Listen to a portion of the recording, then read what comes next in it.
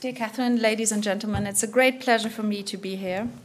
I'll try to give you my best insights into the topic of German leadership and Germany's role and responsibility in Europe, and I am much more looking forward to the discussion afterwards, frankly.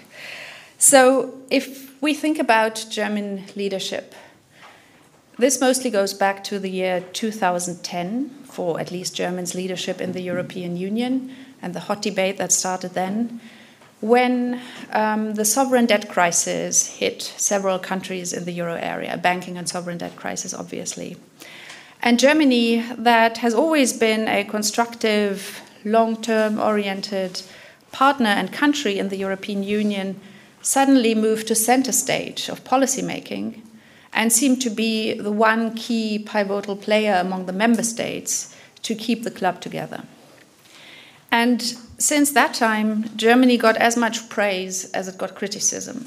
Some praised it for the ability to actually navigate pretty well between crisis management, which sometimes required very quick, very big decisions overnight, and the ability to keep a strategic perspective on the long-term issues, and that every move in crisis management may actually mean changing fundamental elements in the setup of the European Union if you get it wrong, but also if you get it right, that you create path dependencies for future developments you really need to think about. That is why in the Euro crisis, Germany was able to combine crisis management measures, which it agreed to, often late and after very serious domestic debates, with always a push for the reform of the Eurozone.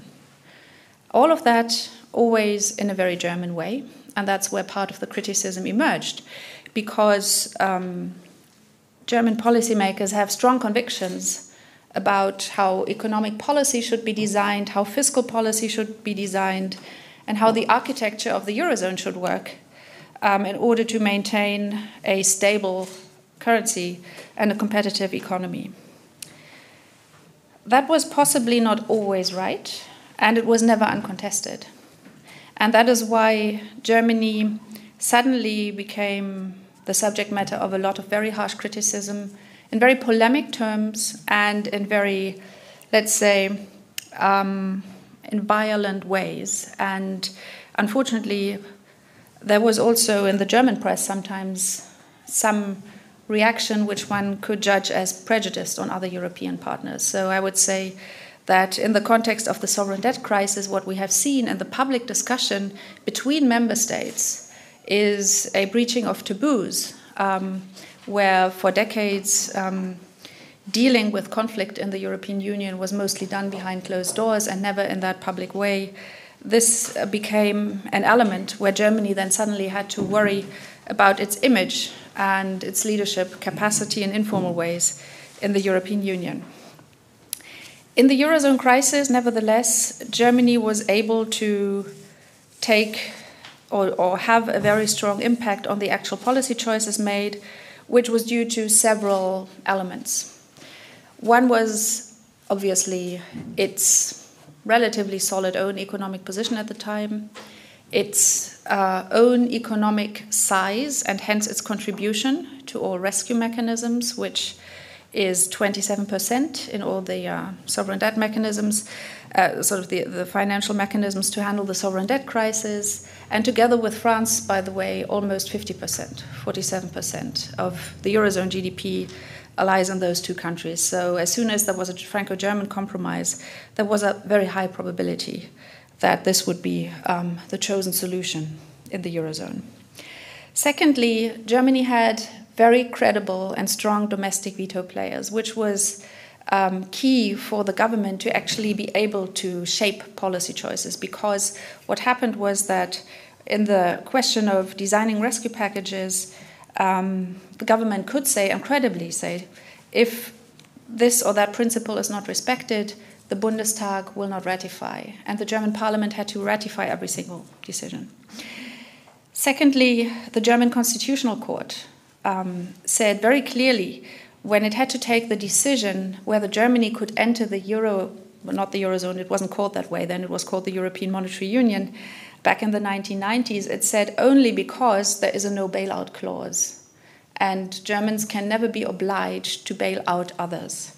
That was the reason why initially the German government never wanted to call any financial aid a bailout, because that was legally not acceptable. But it was financial aid and supposed to be liquidity help. So those veto players obviously were a problem at home, but strengthened the negotiation position of German policymakers considerably in all EU negotiations. Germany, I think, at that time never seriously doubted its own interest to keep the euro together, because German economic success depends on the single market, it depends on stable currency relations in the European Union, so the absence of exchange rates is the best thing that could happen. And obviously, the sovereign debt crisis as it unfolded in Greece was a tremendous threat to German and French banks as well. So there was a very, very direct national interest to do this. But there was also a very strong and audible European case that was made. So all that is to say that when Germany moved to that center position of leading the European Union, as some saw it, it did this with many resources for its power. I'm jumping forward a bit and looking at the current situation with the migration crisis. Only 5 years later, another crisis that seems to be existential for the European Union and the principles that underlie integration, namely the absence of borders, the free movement of people, the creation of not only a single market, but also of cooperation in justice and home affairs, so freedom of movement and all these things. Germany clearly sees, or the German government sees, that it in no way has the same ability to influence the European response to this crisis. The tools it has at its disposal, the way to convince its partners to do something that looks like a European solution to the crisis, the situation is simply completely different to the Eurozone. And I think policymakers only learned that in the last few months, that the power resources are not there in the same way. As far as I observe the discussion in Berlin, there is a very firm and strong belief that the only solution to what we are currently seeing happening in Europe, but also in its neighborhood, is a European answer. And that is mostly about working with countries of origin and transit countries. It is about European border control externally, and it is about a somewhat fair distribution of those who have a right to asylum across the European Union. Merkel has been very liberal in her approach to the migration flows, and you know that at a certain point she said what she said about Syrians being welcome in Germany, which was at the time interpreted as an act of humanitarian responsibility and moral leadership. But it was also criticized for being not coordinated with the European partners and Germany going alone, basically. And there was a lot of criticism that this, what she said, actually caused more migration flows than would have been there anyway. I think one needs to see one additional element which is key from the German perspective, and that is that when Hungary threatened to stop the migration flows on its own external border and close up, there was a very strong feeling that if that happens, this would actually endanger the whole idea of having abolished borders within the Schengen area and having free movement in the European Union as a whole. So the assessment that I've heard many times in Berlin was that it was better to show more openness, to take pressure of some countries to prevent that borders close up. This, of course, didn't succeed in all ways as hoped, but this reasoning is also why I think that Germany is very likely to maintain, as long as it can, its current stance, saying we are not closing our borders within the European Union. The current government, of course, is under strong domestic pressure on that issue, in particular from Bavaria. But as far as I can see, there is a very consistent position in the government that this is the right policy to pursue. And what is now happening is very clearly a race against time, because the political support for Merkel's policy and the government as a whole really depends on the ability to reduce migration flows this year. Last year, Germany took in 1 million refugees. Those are the official numbers. Some of them will and can be sent home because they have no right to asylum. About 200,000 are already identified as not legally present in Germany.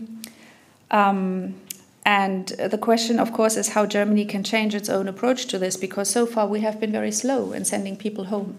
But there's a sentiment that this needs to change in order to make it visible that it's not worthwhile coming if you don't have a right to asylum. And it is also a sign of credibility for the government to actually prove that the situation is under control. I'd like to briefly comment on Germany's situation in the EU 28 and the way, from the Berlin perspective, Germans tend to think about partnerships with other countries. So I think there is no doubt that in particular in the situation where we have multiple crises and a very complex situation of handling them, that Germany cannot solve anything alone, nothing really. And it needs partners, and of course the go-to place still is Paris. Now, France hasn't been particularly forward-leaning and present on EU issues for a while, but the situation changed last year with the horrific attacks, first Charlie Hebdo and then the terrorist attacks in Paris, where France somewhat went back to its proactive role on foreign and security policy and actually put a very clear ask on the table with the decision to evoke the solidarity clause in the EU treaty, basically telling its partners it needs support in handling the terrorist attacks and the terrorist threat more broadly. For Berlin, this was a challenge because it was absolutely clear immediately that there was no way not to react in a way that would seem like really showing solidarity. But at the same time, as you may know, Germany is traditionally, post-war Germany, very hesitant to quickly employ military means. And the question then was, how can Germany answer that French quest for solidarity? It took a while, almost 2 weeks, until the decision was taken, but the decision that then was taken, from a German perspective at least, was pretty substantive, to send more troops to Mali. Some more troops were planned anyway, but the number was increased, and also to be of assistance to the French military operations in the Middle East. The interesting thing about this decision was that despite the correlation with the decision to prolong the mission in Afghanistan, where Germany continues to have a very strong presence in the north, that despite the fact that those two decisions had to be taken literally at the same moment in the German parliament, there was no very, very strong controversy in the media, or even obviously in parliament there were critics, but in no way was there at some point any doubt that this decision would be taken. And I think it shows a very important result of an ongoing discussion about Germany's own role and responsibility in Europe and beyond. This was very explicitly launched by the current foreign minister, Frank-Walter Steinmeier. When he came into office for the second time, he said, I will do a review of German foreign policy in all its dimensions, because the world is changing, Germany's role is changing. It was very much under the impression that also because of the situation in the European Union and the intense debate on Germany's role, there should not only be a debate about Germany, but also a German debate about Germany and what this country should do in terms of foreign policy and also defense policy. The review was interesting because, in a very German way, it was, first of all, a very broad discussion that was organized with many experts asked to analyze German foreign policy along two questions. One was, what, if anything, went wrong? And then, what, if anything, can we do better? So a number of experts, including myself from Germany, were asked to answer those questions in whichever topical or regional area they wanted to pick. And then the same number of international experts was asked. And all of this was published and made the subject matter of a large international conference in Berlin. Then followed an internal phase in the foreign ministry where not only strategies and objectives were reviewed, but also the way the ministry is actually built to answer to those challenges. And the third element was a very, very ambitious series of town hall meetings throughout Germany to get an understanding of where the society is on those issues. Because the sentiment was that Germans generally don't wish a stronger engagement of the country internationally. But it has proven that slowly, there was a first big opinion poll done as part of this process and then a follow-up one, that this is clearly slowly shifting. And I think this is the function of two elements. One is the situation in the world is changing so rapidly and so radically that there's a broad sentiment that we cannot not do anything. And there's also a sentiment that important allies, such as the US, have additional interests and are not only, as they used to be, or not primarily focused on Europe. So that sentiment of Europe has to become stronger, and who, if not Germany, contributes, I think is very present in Germany as a whole these days. And the other element that, in my perspective, changes public opinion slowly but surely is that policymakers take a stronger stance in that discussion, German policymakers, who actually reflect on the question of German leadership and responsibility. If you take the Munich Security Conference 2 years ago, where we had a lineup of speakers who actually put this issue at the center of their presentation, German policymakers, also last year, then our federal president, the chancellor, a number of people who actually made the case for Germany being more present and more engaged, and setting, in a way, the very broad objectives, which are that Germany will always lead through Europe. So there is a very, very clear commitment in the result of the review process, but also the political speeches, that Germany sees its international role through the prism of the European Union. There is, of course, an issue with the partners. I've briefly spoken about France. Germany never wants to lead alone, and the idea that the defense minister, Ursula von der Leyen, formulated a while ago, saying we are leading from the center, very much reflects that concept that it's not about going alone. But it's difficult to see where the partners are. A particular issue of concern from the Berlin perspective is the question of the British membership in the European Union. There is a pretty strong engagement among those responsible for negotiating that matter in Berlin to be constructive and helpful and try to find out how the British ask can be accommodated. But there's also a sufficient degree of realism that it's probably not the negotiation results that will decide which way the referendum goes, but many other factors, including the migration crisis and possibly a return of the euro crisis if it happens in the next few months. So a final word on another partner which is looked at with questions at the moment, that's of course Poland.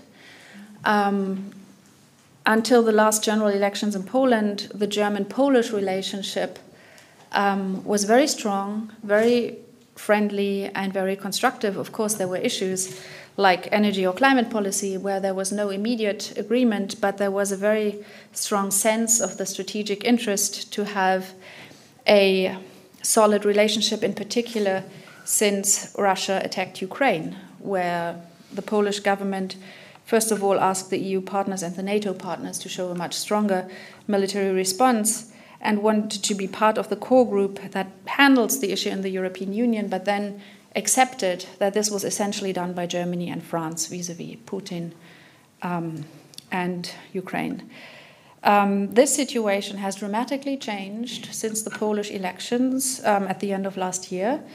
I would say there's a big concern in Berlin about the topic of backsliding democracy in Poland, the reforms, the constitutional reforms that have been done, the decisions on media and courts are seen with a lot of concern.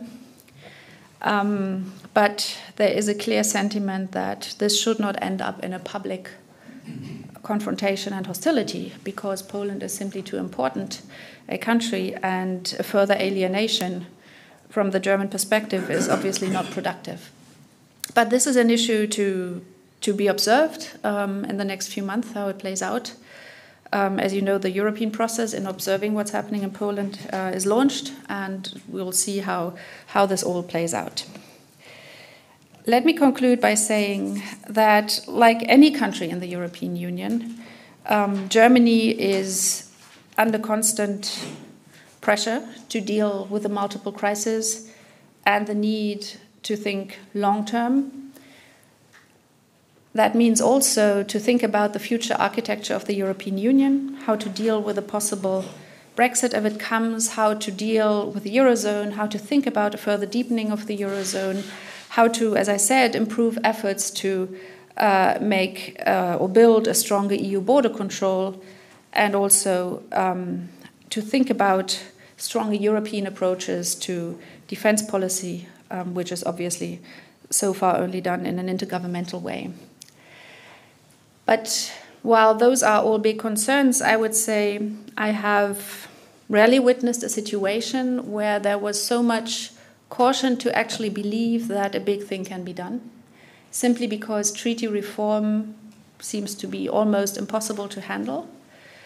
And the assumption is broadly that we have to move ahead incrementally with certain elements that, for instance, the Eurozone still needs. Wherever possible, they should be done through secondary law, or if necessary through intergovernmental arrangements.